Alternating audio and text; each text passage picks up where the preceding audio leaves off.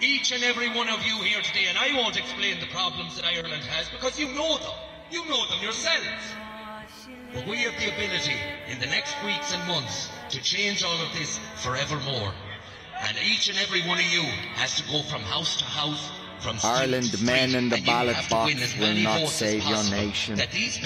You must turn back to God. This is the judgment of God coming upon the nation and upon a world that has turned their back on Him.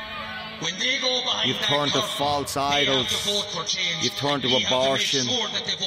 You've turned to false religions and denominations. You must turn back to God and repent of your sins, because the judgment of God has started, and the Lord thy God will use the Muslims to bring the sword upon the land very soon. Call upon the Lord Jesus Christ and repent of your sins and return to your King. Jesus, turn back to God. Come in the flesh. The Bible tells us Christ the Lord. The Word became flesh and dwelt amongst us.